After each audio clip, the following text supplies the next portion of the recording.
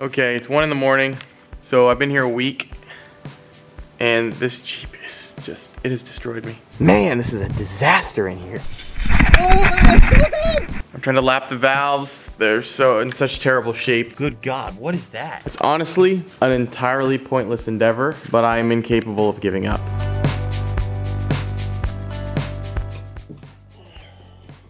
It's like 4 something. I'm about to head on a train to Chicago to start what is going to be the dumbest, most pointless road trip of all time. You're about to watch me embark on a single road trip involving 2 vehicles that I bought sight unseen. The first is a 1958 Jeep FC 170 that hasn't run in probably decades and that's infested with mice and covered in rust. That Jeep is located in Washington. To pick it up, I bought a 2002 Lexus LX 470 from Chicago. My plan was to fix up the Jeep and try to take it on some epic off-road trails. I'm here at the Troy Transit Center.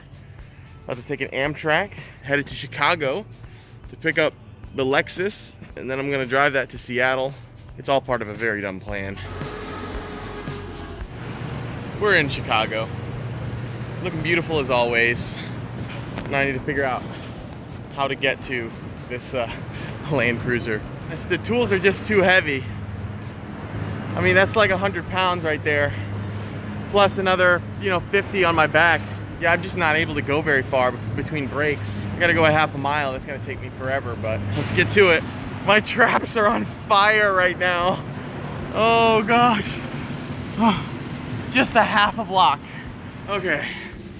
Somehow I dragged all my tools to another train. And I'm on like the top deck here and there's no one, so. Okay, I'm getting off this second train from Union Station to Crystal Lake, Illinois. Well, I'm seeing the Lexus for the first time. How awesome. Yeah, now we're headed towards Seattle. It's 29 hours. It's almost 30 hours. There's my German navigation telling me where to go. 30 hours. Ooh. And for a terrible Jeep, what am I even doing? Here we are, just driving through Wyoming. It's a vast, open place. Lots of cattle. Just slept on this second row. Kind of in the shape of a pretzel, to be honest. Not the most comfortable thing. My $9 Walmart sleeping bag was, of course, a poor decision. We have passed into Idaho, and so now I'm going over the pass here. Apparently 10 feet of snow coming up. This is it. I'm about to see the forward control for the first time. A vehicle that I purchased in July of last year. And now it's April. 9 months ago. Oh, I see the FC. Oh, look at it. The FC 170. Wow, it's beautiful. Look at all this, look at this grill. Tom Mansfield emailed me the listing for this FC, then purchased it on my behalf after telling me that I absolutely should not buy this. He's gonna show us why. Oh my God. God, that's disturbing. Because that was probably somebody's test. About 10% of the door's gone. Yeah, well, it's weight savings. Okay, what's the deal with this clutch pedal here? What the hell? Man, this is a disaster in here. Those are the mouse turds. Holy crap. They're disintegrated now. There's no hinge. Rusted almost off. Look, this one, hey, we still have one. The frame looks pretty decent. Well, there is the mouse den here. Carburetor is pretty rusty. But the engine appears to be all there. Holy crap, this is the shittiest car I have ever purchased by a long shot, but I love it.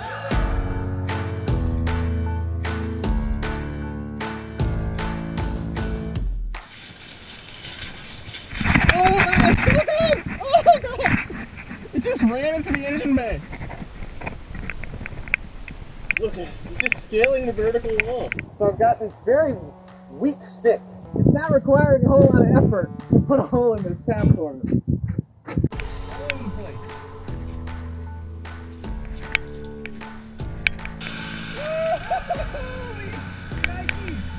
God, that's bad.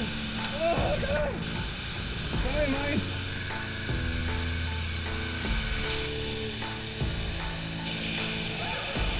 I power washed the floor and it literally, the floor started to come apart. Look at this. But here it is, the most disgusting carburetor I've ever seen. mouse droppings and all that stuff. There's quite a bit of rust in this float bowl. What did I find in this carburetor? A broken throttle screw. Look at that, throttle plate screw. I've repaired the throttle plate.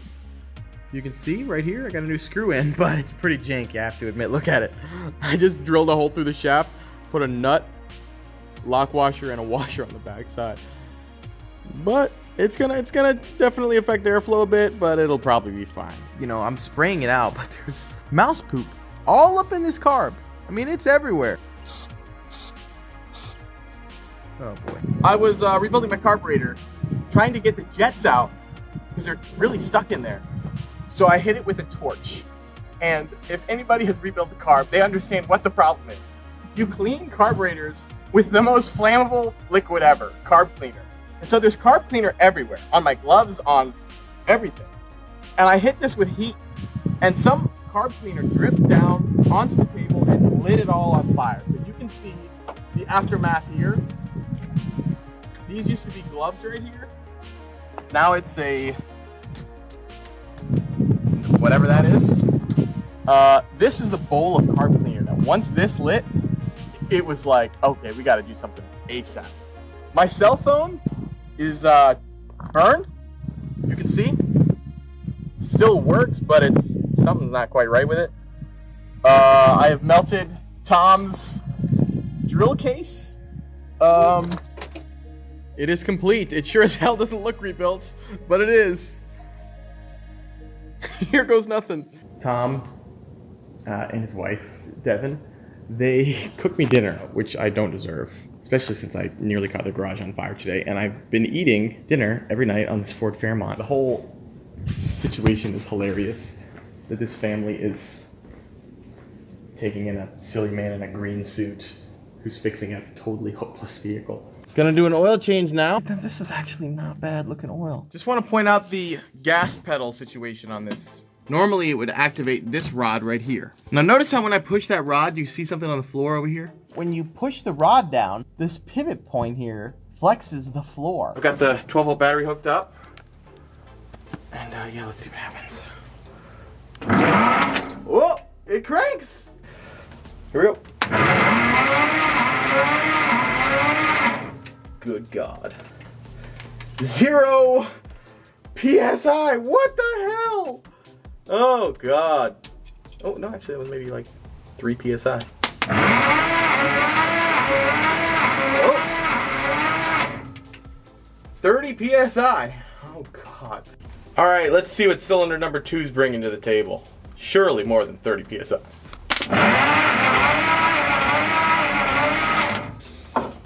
Good God. That's the most pathetic thing I've ever seen. Compression readings in all cylinders, 30 PSI or lower. Now, if it were 0, we could say, okay, there's a timing problem. In other words, the valves are open when the piston's going up, so it's not going to create compression in the engine. It's worse that it's low and not 0, because unless a timing tooth chipped or something, or broke, in all likelihood, these were just really rusty cylinders. And this engine's probably toast, honestly. Oh God. Well, we'll find out. I'm just gonna start tearing the engine apart. All right, things are going as poorly as possible at this point. First things first, I have to take the top of the engine apart. That means the cylinder head, basically the lid to the engine. Don't mind me. I'm just vacuuming some mouse crap off the top of a, what is this engine? It's a Super Hurricane. What are we about to do? We're gonna knock the head loose. And what are we gonna see when we pull the head off? What do you think? Over, under? I think we're gonna see a destroyed head gasket, some rusty cylinder walls, and hopefully not mangled valves. Here, I got this. Got it. Okay. What are we looking at? Okay, we have a little bit of rust on that one. You know, some, oh, good God, what is that? Yeah, that's not crazy ridge, you know? You know, like normally you'll feel like a really, and there is a lip, I mean, don't get me wrong, but it's not crazy. This was not that bad. But these valves, I mean, there's no way that's sealing. Look at that. How is that going to seal? There's so much stuff in it. We got the valves exposed. There's a camshaft that basically pushes the bottom of the valve up. Now, have a look at that one that's just floating right there. See that? The spring is pushing the valve down, but it's not going down. So that is this valve right here. So watch, I'm just gonna give it a couple of light taps. See? And it's shut. And then we got our dude. It's no longer floating. Oh boy, so this is called stuck valves. This is a classic problem on engines that have been sitting a long time. This is obviously not my vehicle. It's Jonah's. Hey, what's up, Jonah? Hi. He has invited me to his garage because he's gonna let me borrow his valve spring compressor. He has an FC170 completely torn apart. I'm standing in the engine bay right now, which, by the way, that's how it looks from not in the engine bay. This is what I'm gonna be up against here. So it locks against the bottom of the block, and then above the keeper. And then you twist that this thing, and it just pushes that valve up. Obviously, I don't want to take my valve turn apart. But. Okay, so I'm using this valve spring compressor tool. All right, hammering valve. Oh! Okay, I've yanked one of the valves out. See quite a bit of rust on the top of the valve. That doesn't matter so much as this surface right here. This is where the valve seats onto the valve seat. I did lots of sanding, and that's it. This is the best the top of the valve is gonna get. I stuck some duct tape to it, and I'm suctioning to the duct tape. This duct tape method, and especially doing it by hand, is impossible. So I've rigged up a drill here. I don't even think this is gonna spin straight. I mean, it's spinning. Is it actually gonna get any of the pitting off? Oh, it's slipping off. You know, I've tried to lap these valves, but if you look, there is some pitting in here. Look at that, look at the pitting. It is not good. Look at that. So it's supposed to look like that. You see that? The valves will seal okay on that silver surface. But how is anything ever going to seal on this? It's completely pitted and rotted. This engine is toast. Okay, it's 1 in the morning, so I've been here a week, and this Jeep is it has destroyed me. I'm trying to lap the valves. They're in such terrible shape. It's honestly an entirely pointless endeavor, but I am incapable of giving up. Alright, I have to show you the jankiest repair that I've ever done. Because I can't get directly above it, what I have is a drill with a 90-degree adapter on it, a bolt that's in the chuck, and the suction cup slid over the bolts. And now, oh! It's working great! Look at that! Yeah! Lap that valve, baby! Lap it! Woohoo! Oh man, I think I might have gone overkill on this. It's garbage. It's total garbage. Better than before, though. Definitely. Waking up in the Lexus again after sleeping in motels these last roughly a week. Budget's running out, and now I'm getting put through the ringer by this dang sleeping bag again. Oh, it's so cold. I've done the best I can to lap the valves. I've already got 3 cylinders worth installed. But I mean, look, some of these valve seats are just so bad. Really rusty. Look at the pitting in that one. Alright, it's Sunday. I've been here 8 days now. I'm still doing valve stuff. So I have some concerns about the manifold. You can see there's corrosion on the manifold, and that means it's probably not going to seal very well. You can look at that pitting there. I have lathered some what's called a shellac. It's that brown stuff there. It's this goo that comes out of an Asian black beetle, but also works in high temperature situations. It's kind of like a sealant of some sort. There's a train that's been waking me up all night as I sleep in this Land Cruiser down by the river. This has been pretty rough, I have to say. I've been in Stanwood, Washington for 9 days working on this forward control. Lapping valves, rebuilding carburetors, trying to figure out what's going on with the clutch. Just endless wrenching. It was just in such horrible shape that, I mean, even if it does run, the chances of it running well, there's no way. I've been laying on my back underneath this thing. I reinstalled the oil pan. You can see all of those bolts right along there. There are a bunch of them all the way around. You can see that I've also installed the exhaust manifold as well. It sucked because, again, I had to do some from up top and then some from down here. The manifolds were not exactly straight, so I shellacked the crap out of them. Hopefully that'll seal, because otherwise it'll never run properly. Okay, I'd like to point out Tom's brilliant fix for my stretch clutch cable. Instead of installing a new cable, he simply bolted in this eye bolt and forced the cable to basically travel a longer distance. This is a big moment because I just spent a week trying to fix this engine, and we're gonna find out if it's has any chance of running. We're gonna do a compression test. You may recall before, the compression test figures were between 0 and 30. They have to be above 60 for this engine to have any chance of running. Here we go.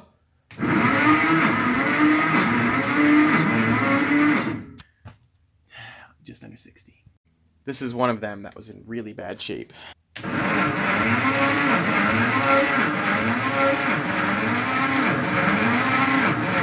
Keeps creeping up.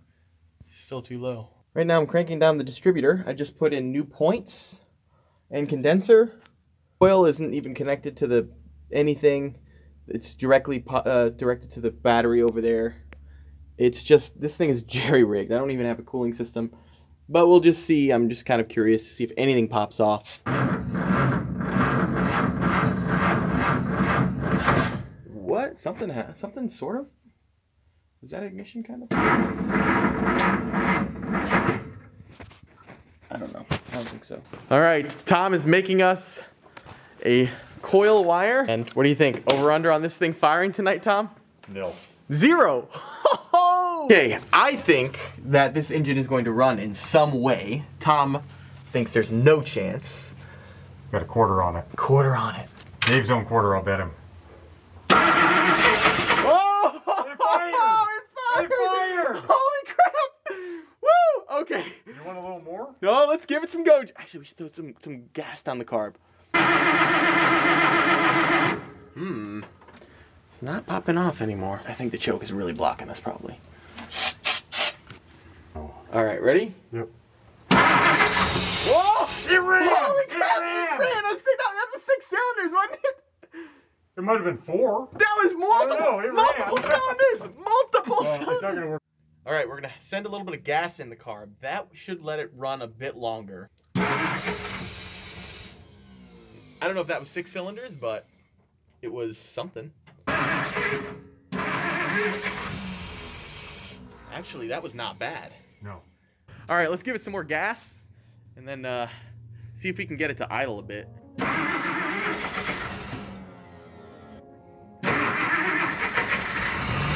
Whoa! Hey, revved! That was not bad! Whoa! Hey! Dude, this is actually... I got it spitting smoke out, so. Tom has come up with the most brilliant fuel tank I've ever seen. So, radiator, expansion tank, fuel line running straight into the bowl. It even has a shut-off valve. Think we can get it to idle? I already said no, it wouldn't run, so yeah, I think we can get it to idle. Okay. Depends on how much you trust your rebuild on the carb. Oh, that I don't trust at all. But let's see what we can do. Well, Let's give it a couple of oops. Oh, that works. Seems like the accelerator pump works. Here we go. What? No! It runs well! What the hell? How is this possible? What the hell? It's idling beautifully. What the? My mind is blown. My mind is blown. What? How is this possible? How is this possible? This is incredible.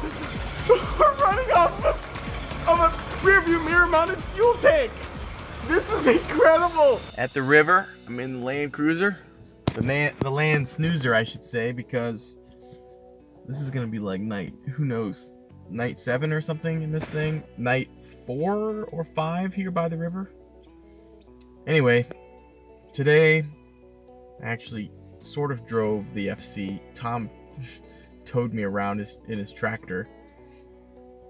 The gears work and whatnot. It should drive. I need to figure out the brake situation. Right now I'm trying to figure out, man, do I leave and go back to Michigan without having driven the FC here in Washington? I just feel like that'd be ridiculous. It's Friday, April 22nd, 23rd, one of those days. I don't even know. I've been gone for like so long that I think today is the final day. If the FC doesn't drive today, it's it. Like, if I can't get the brakes going, I just gotta tow this thing back. I'm in the parking lot of a junkyard right now. I'm gonna be sleeping in the Land Cruiser. And then, yeah, I'll wake up. And I won't have very far to walk, actually. Anyway, today I didn't do very much. I tried to get a bunch of brake parts, and too many car parts stores let me down. Look at the cars in this junkyard. Incredible. Ray, a Jalopnik reader, pointed out that there's an FC at a yard. So, want to have a look? The floor moves when you shift. How I found an FC in worse shape than mine is beyond me. Want to see the difference between me and a real mechanic? That's me. I've removed the clutch cable. And Jonah did the radiator, the fan, the harmonic balancer, which is absurd, a freaking frame cross member, a generator, a starter, and gas tank straps. Like, just to show you, that cross member was literally like he dropped an axle in the time it took me to get a cable. He also got the hubs here, and he got my oil bath air cleaner. So there's the FC back there. The Lexus jerks every now and then. There's something going on. I'm here with Jay in Ellensburg, Washington. He's invited me to his garage. He has taken a bold step and allowed me to roll my FC off the trailer. You know what this means? This means we have to get the brakes working. Jay is crushing it with the flaring tool. Let's have a look. Look at this thing. That is absolutely beautiful. It's as I feared, folks. Transfer case drain. You see that? That's water. The rest should be a nice goopy, thick. Good God. That looks horrible. Holy cow. Look at that. Oh boy, transmission drain plug. It's draining water as well. Oh boy. Good Lord, look at all that water. Ah! Shit. Splash zone. Look at all that water. The whole... Oh, there we go. We got some oil now, but it was an alarming amount of water. I had to go to an old air-cooled Volkswagen shop, and they also work on Subarus, to get this puller. Oh, shit. We've got some shoe left, but not a whole lot. Enough to get us by. Barely. We were trying to bleed the brakes here after redoing the entire brake system. And Jay's over here pumping the pedal. I'm getting no fluid. What happened, Jay? There's not enough pedals. There's only 2. He was pumping the clutch pedal. Because in your defense, there is no gas pedal. So if I were, anybody would say that's the brakes and that's the gas. So this is showering after a long day of wrenching. I gotta show you this. Look at this.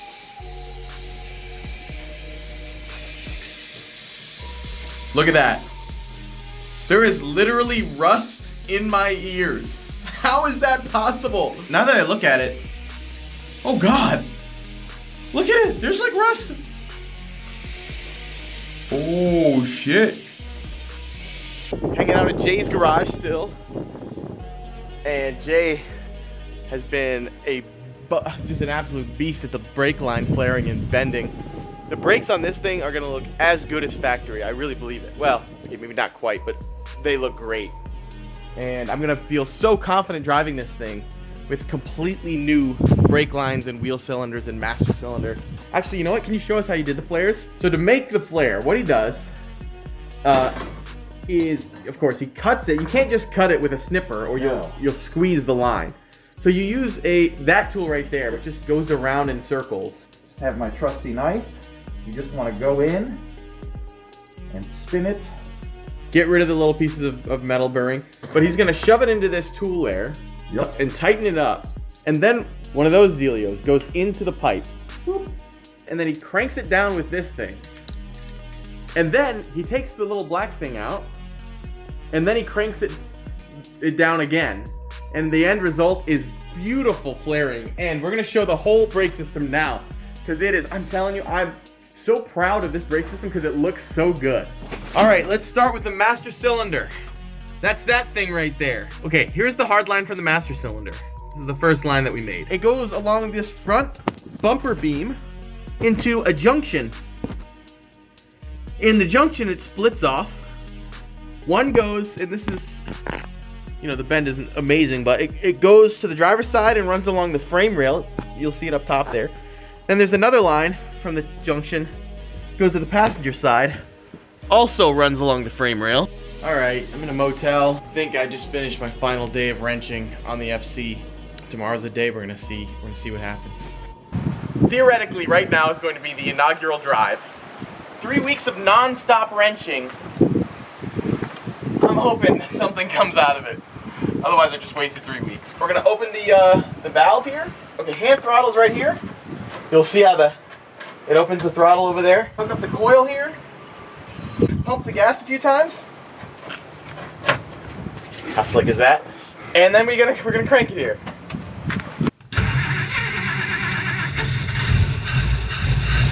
Whoa! Come on. Okay, this is so weird. I'm letting it go in the clutch as I give it throttle with my hand. Shit. Hey, one sec, I gotta put something over. The fan is literally shooting things into my face. As much as I like looking at my engine, I cannot have that happen. Whoa. Whoa. We're moving! We're moving! Come on, yes! We're moving! Oh my god. This is epic! We're moving! We're moving! Yes! This is incredible! We're shooting smoke everywhere, but it's fine! Oh, gotta let off the throttle. Okay, that's, hold on now. First gear, second is over to the right. Second gear! Woohoo! Oh, yes! It's epic! It's so good! The hand throttle is crazy! Oh, I'm moving quickly! Oh my god! This is amazing!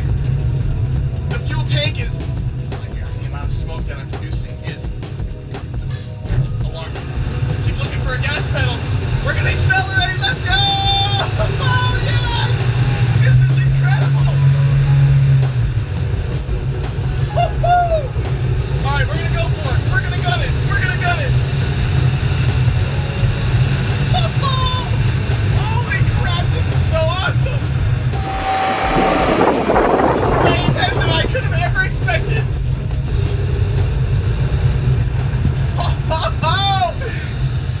Oh, it shut down.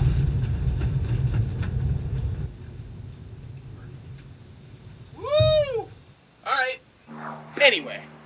Sure, it leaks a bit of coolant, but it's epic. All the gears work, it drives in forward. I bet you reverse works, haven't even tried it. Anyway, I'm gonna keep driving this thing. Probably off-road because the tires are so old. Spent 4 days, well, 3 days with Jay in Ellensburg, Washington.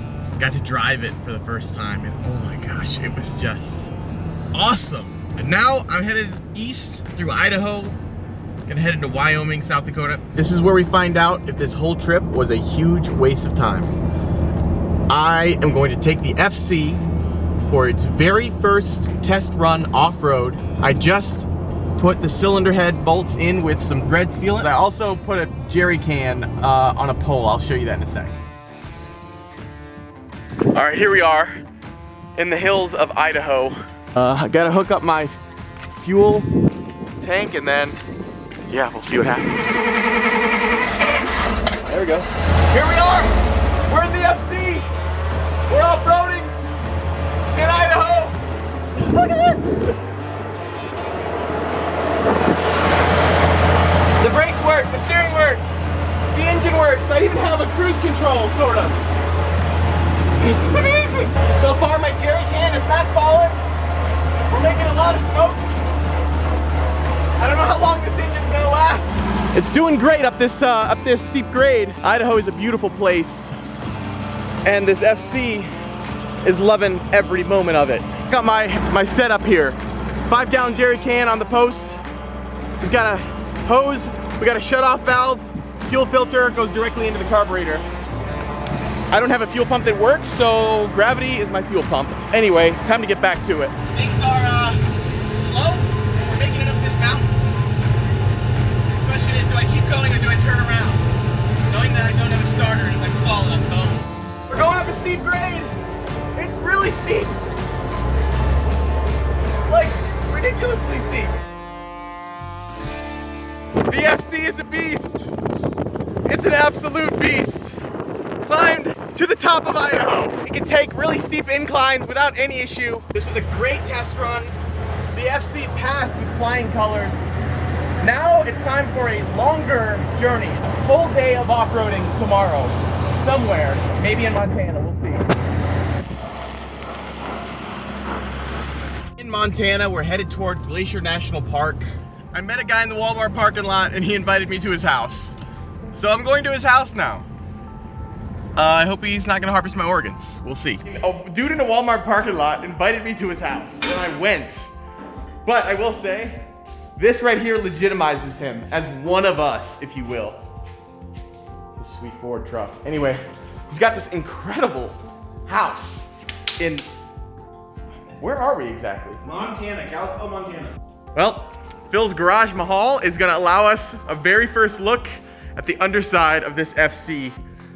Like a good look at the underside. Like we don't have to crawl or anything. Okay, you can see the frame is brown, but it's still strong. Look at these beefy leaf springs. It's amazing. See the new brakes I put in with my friend Jay. Transfer case is looks all good. Everything there's the radiator, steering. Honestly, everything looks pretty good under here. Headed into Glacier National Park. It's been a very long trip. Yeah, it's coming to an end now. It's time to head back home with the Lexus, tow the FC.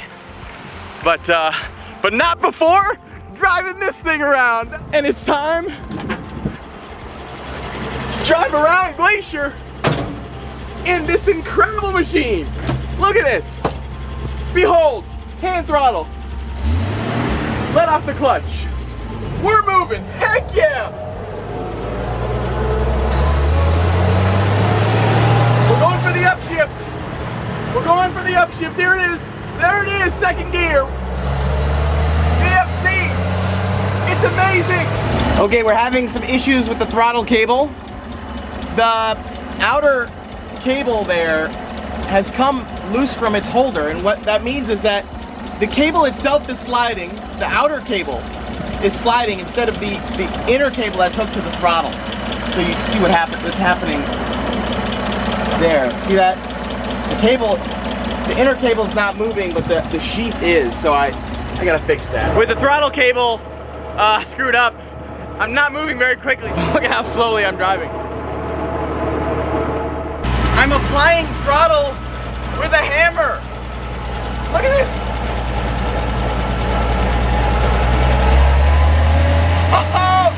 Oh yes, the hammer! Hammer down, baby! We're gonna upshift. I'm gonna show you the startup sequence on this FC because it's a bit absurd. Step 1, steel Lexus LX470 battery. Actually, step 2 is put it in neutral. Then we've got these jumper cables that are permanently attached to the starter. There's another step. We want to turn that on. We got to give this thing some fuel. You have to hook up the ignition coil. Here, I keep it stored in this plastic tube so it doesn't short on anything. Oh my gosh. Yes! And that's the startup sequence. I'm here with Zach, whose friend Phil I met in a Walmart parking lot. He was like, hey, my friend Zach loves to go off-roading. I'll put you in touch with him. So now I'm going off-roading with Zach. pretty tough obstacle here.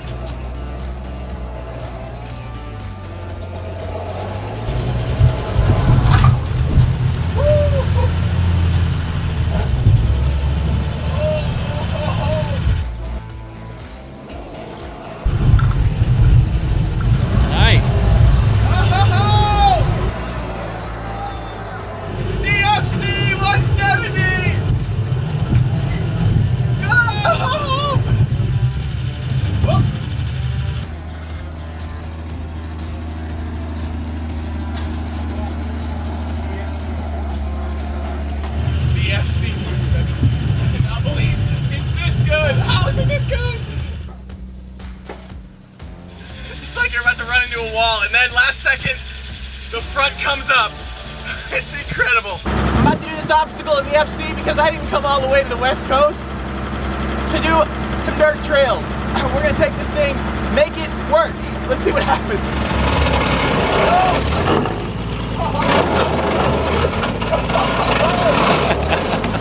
It's rubbing so much. What have I done?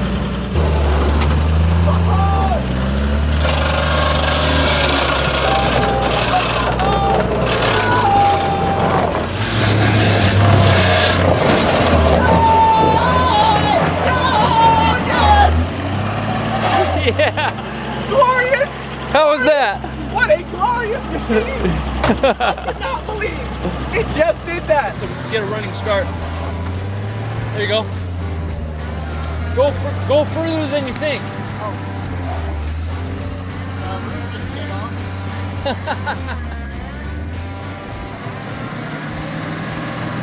Crank it. I think we have a gravity problem. So this is what, the 4th time we've lost siphon on the gas? At least. Yeah, so we've been losing siphon on the gas. Sometimes, you know, the off-camber off-roading, I think, takes the hose out of the gas, and once there's air in it, you can forget about it. But we have a great solution. I'm able to use that siphon hand pump to siphon the fuel, as I will now demonstrate. It is a gross process that involves my arms getting covered in gasoline. Oh, that didn't take much. Wow, that's a lot of gas. Boom. Once you get gas to it, here's all you gotta do. Watch.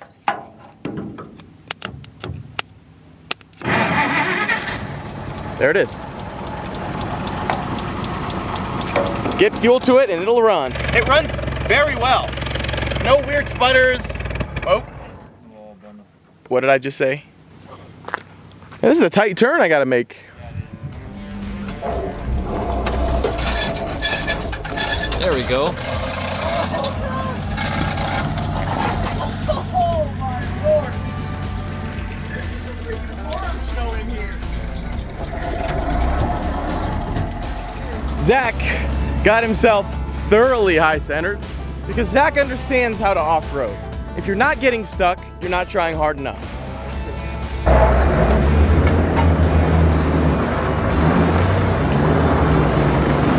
BFC is off-roading.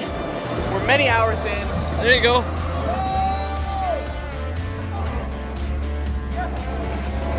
And it just keeps moving.